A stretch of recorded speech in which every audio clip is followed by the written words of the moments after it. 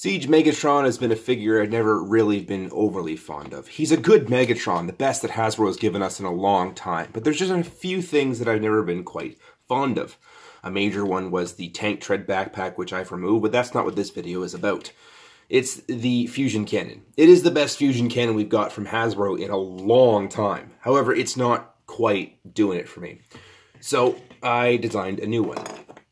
This is the MP36 inspired fusion cannon for Siege Megatron. It's got a 5mm port. This has been measured so it perfectly matches his arm here, and it just slots in on a 5mm peg, and it looks quite a bit better. It being 3D printed, it's light so it doesn't offset the balance in any shape, way, or form.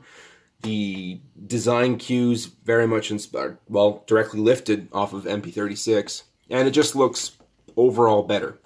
Another feature is I've retained the same functionality that the Siege Megatron one had, where it has the 5mm port right on the end, so you can take your Siege blast effects from Jetfire or Omega Supreme or any of the mini-cons that come out, mini-bots, and it plugs right in the end, so you can still get your blast effects.